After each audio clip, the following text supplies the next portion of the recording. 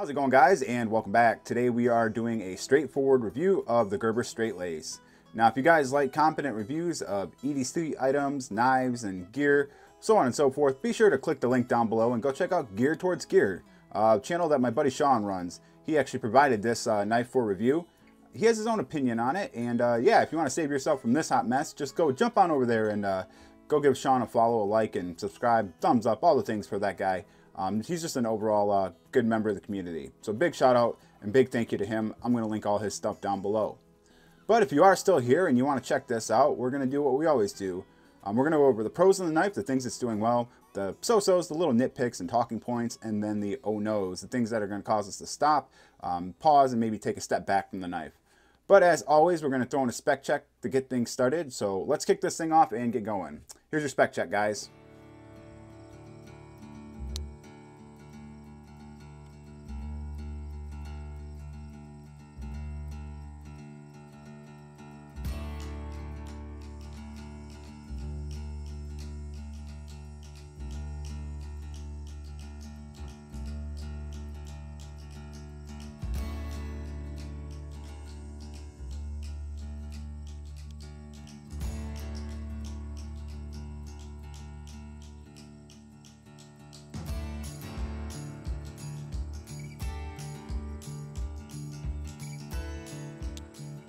Alright, now that we've got the spec check out of the way, I do want to drop in a size comparison snapshot just to give you an idea how big this knife is going to be. This is going to be pretty close to the Para 3 actually. So kind of just checking off one thing on the pros list. This knife is a slip joint. It is under a 3-inch blade. So if you live in an area with, if you're subject to tight knife restrictions or knife laws, this is going to be very friendly in those type of situations. So if you like a bigger slip joint style knife, something that's going to be a little bit different than your traditional knife, this might do it for you. And I think they did a really good job kind of incorporating a bigger slip joint style knife with a nice design. And kind of just touching on the design, we'll list that as another pro. I think this is a good looking design. I like this blue and this accent, and you know, the mirror polishing is something we'll touch on later, but overall a pretty good design. Nice blade shape. They do have another one that comes in like a green, like an army green, and that one looks good as well. So the overall design, I think they did a really good job. Gerber has some really good designs, but they're just really, in my opinion, underutilized with that typical subpar materials and, you know, fit and finish issues that Gerber tend to have. And we're going to kind of just brush that stuff aside. We're going to look at this nice knife objectively, hopefully for this whole review. So with the design aside, the size and the slip jointness of it, that's a thing now. One of the other things that I think that this knife is doing well is the ergonomics. In hand, it feels pretty good. I'm not going to lie, I was kind of surprised by that. I have a small hand, but you can see there's a little bit of room right there if you have a bigger hand than mine.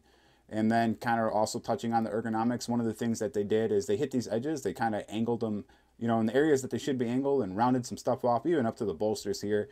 So in hand, this is a pretty pleasant experience. It does kind of have a little bit of a swell down here, so it just fits and stays in the hand pretty nicely. This jimping does not a dang thing, so we're going to just ignore that and pretend it's not there, because as far as I'm concerned, that jimping doesn't exist. It's just not there. So moving on, there are a couple little details that I find kind of nice. They got this flush-ish, I'm going to call it flush-ish hardware. You know, it's not that typical round head screw, so little details like that all the way around are nice. I like that, a little attention to detail. From what I can tell, this is running on phosphor bronze washers.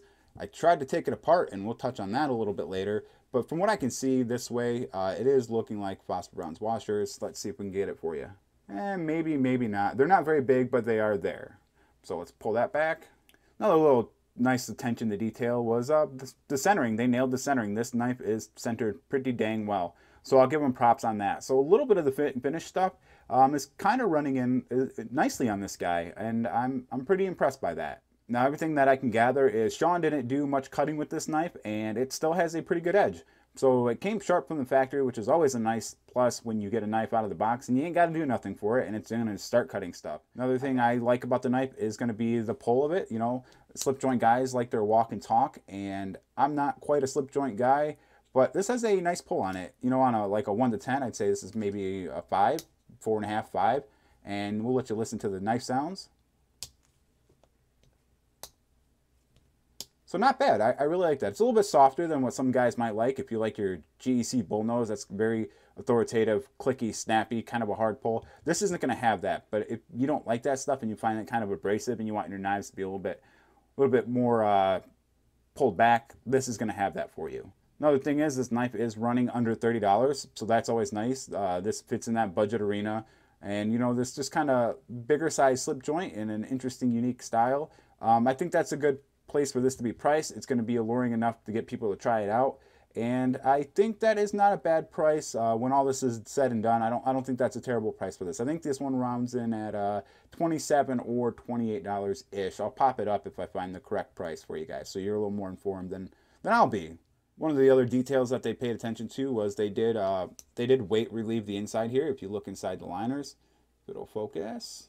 There you can see they did take a little bit out of there. So, you know, that's a nice little detail. They didn't have to do that. And in an effort to get this to be a little more easy on the pocket, they did a good job on that.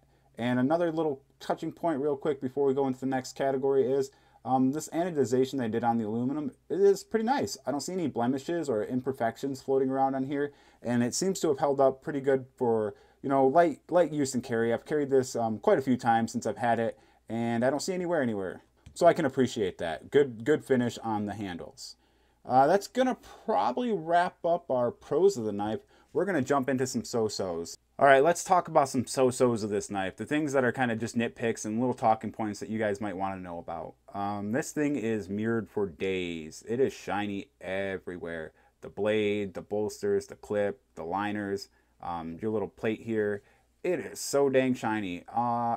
Normally that wouldn't be that big of a deal, but I know right out of the box, Sean had scuffing and scrapes on his bolsters, which is something you don't want to see when you're getting a brand new knife.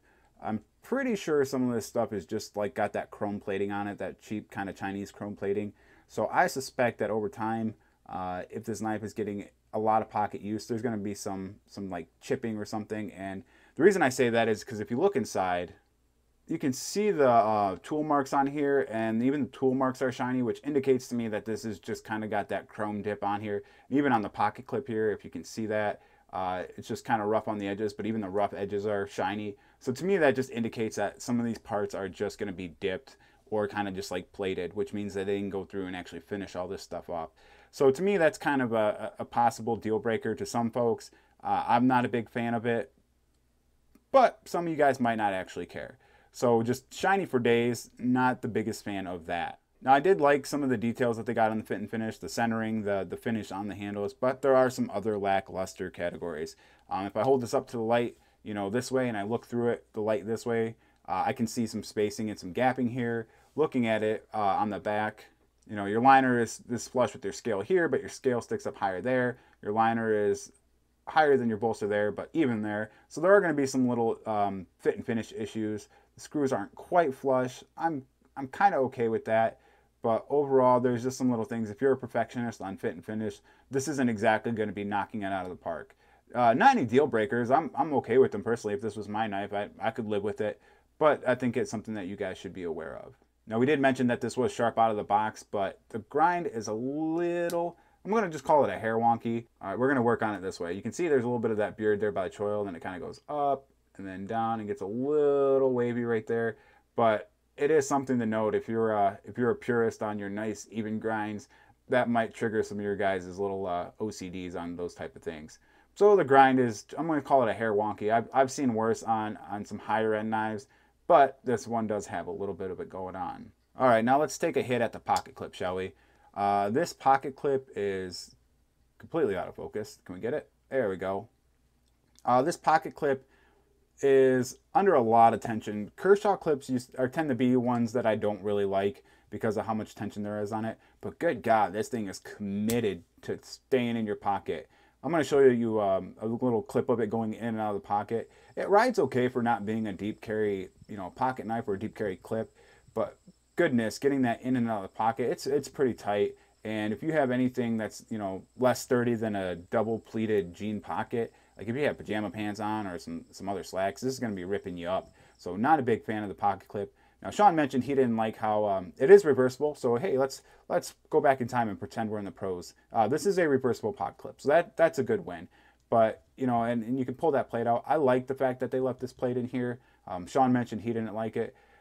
I would prefer there not just to be some kind of gap or hole there, and I like the idea that I can kind of put something in, and it matches the rest of the style of the knife. You have the mirror-coated, shiny, super blingy stuff up here and on the blade, so that it kind of ties in.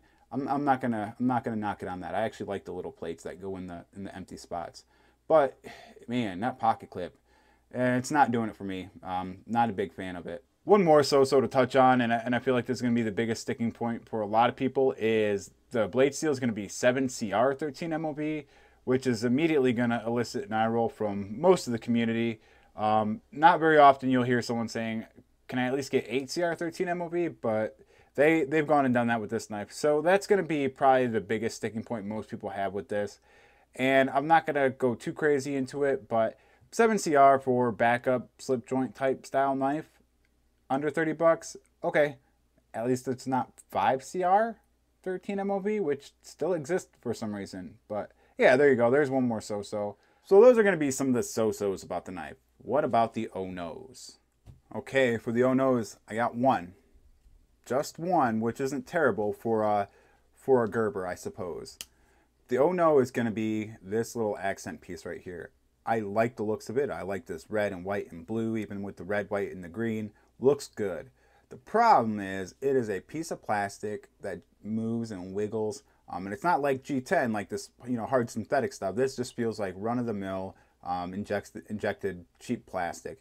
Now it moves, so that's one thing. But upon further investigation, looking in the knife, you can see it's almost just like popped in there, and I fear that over time that this might pop out, or if it's put under a lot of stress, that you could lose this piece. And once you lose that piece, I mean, it's kind of I don't really want a knife with parts missing, even if it is just a little accent piece, because then you're going to have this weird gap here, and I don't think that's going to look good. So I fear that over time you could potentially lose, break, or pop out this plastic piece. It looks good, but yeah. Oh, I lied. I'm a dang liar. I got one more thing for the oh-no's, and that's going to be disassembly. Now, I tried to get a T6 in here, and it felt too small.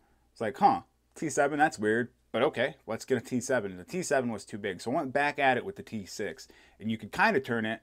Well, the screw would turn a little bit, and then it would skip, and so I was afraid of stripping all this out, so I just left it alone. Same thing with the pivot. I couldn't really get anything going as far as taking it apart, because I did want to verify the washers and just take a look at how it works, but unfortunately I was not able to get this apart. Now, there are tricks and stuff to do it, but I'm going to be sending this off to somebody else to review. My buddy Walt, I'm going to link his channel down below. He does a lot of outdoor stuff, mushroom hunting, knife reviews, just looking at gear and just nice videos. So I'm going to send this off to him to review after me. So if you guys are interested in that kind of thing, also follow the links down below. So I didn't want to just wreck this knife and strip out hardware, trying to get it apart for a 30-second clip in a video. So we've got a couple of oh-no's, quite a few so-sos, and actually quite a few pros. I'm kind of impressed with the amount of pros that this knife has.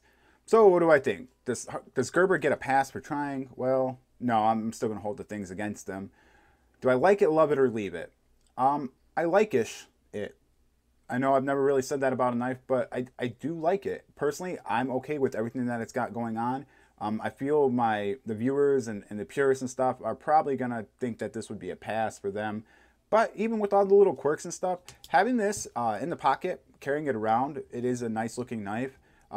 I was pretty happy with it. This was something that actually worked its way into my EDC every few days. So, part of that was trying to get to know the knife for review and stuff. But yeah, it's an okay knife. It doesn't have the thinnest grind behind the edge. I didn't touch on that because I don't have calipers, but I'm actually going to be getting some because there's a few times I've kicked myself for not being able to give you guys those measurements. But it is an okay knife. At the end of the day, this is actually an okay knife, and I do kind of like it. I think some of you guys might like it less than I do. Some of you guys might like it more than I do. The $30 budget arena is pretty competitive. Getting below that, it gets a little less competitive because I feel like that's where you kind of run in some of the other garbage knives that pose as good knives. But it's still a competitive arena. I don't know if this is going to be your best buy at that price point, but I certainly don't think it's the worst buy at that price point. So if this appeals to you, I would say give it a shot. If you buy it from a reputable dealer, maybe if you don't like it, you can send it back if it has some issues. But this is an okay example. Not bad, guys. So there it is. There is the Gerber straight lace. What do you guys think? Do you have any questions or comments? If you do, let me know down below. Follow the links. Check out some of these guys. Pretty cool people. As always, guys, thanks for watching. I appreciate your time. Have a good one. We will see you next time. Later, guys. How long is he going to do that for?